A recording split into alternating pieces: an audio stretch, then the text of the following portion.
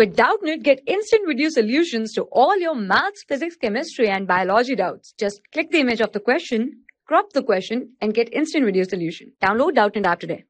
Hello students, question is, in a set of degenerate orbitals, the electrons distribute themselves to retain similar spins as far as possible.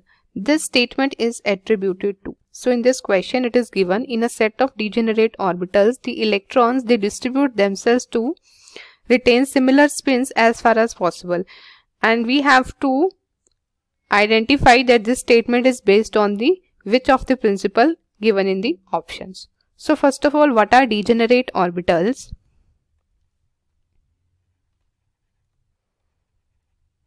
Degenerate orbitals are those orbitals which have the same energy.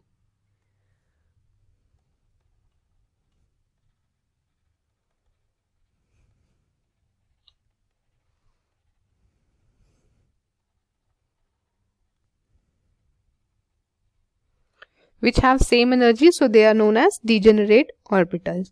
Like if we have a p orbital, set of p orbitals. So in p set of p orbitals, there are 3 p orbitals, that are px, py and pz. So if there are 3 p orbitals, px, py and pz,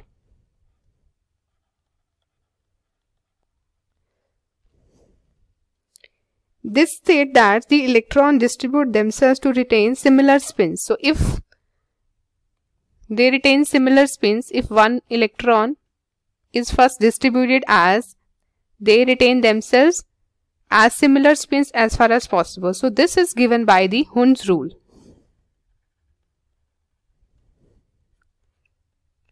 Hund's rule, which says that if there are 2 or more degenerate orbitals,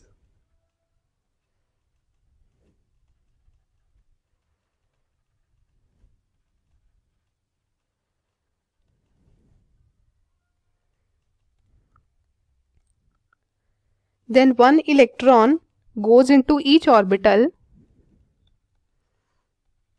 or one electron is filled into each orbital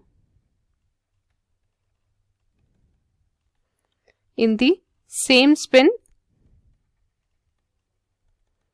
It means if we have degenerate orbitals, so we have to fill one electron in each orbital with the same spin. Then the second electron in that orbital will be filled in the opposite spin. So in the same spin, when they are distributed as one electron, that is known as Hund's rule. And in one orbital, 2 electrons can be accommodated.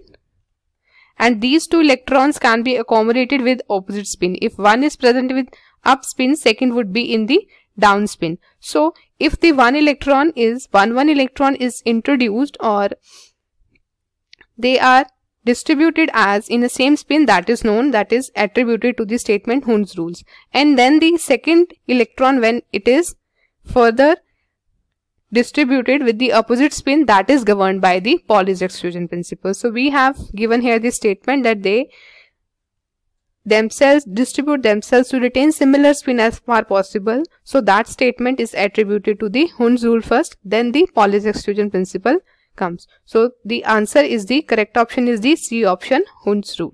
So I hope you understood the solution. Thank you. For class 6 to 12, IIT JEE and NEET level. Trusted by more than 5 crore students. Download Doubtnut app today.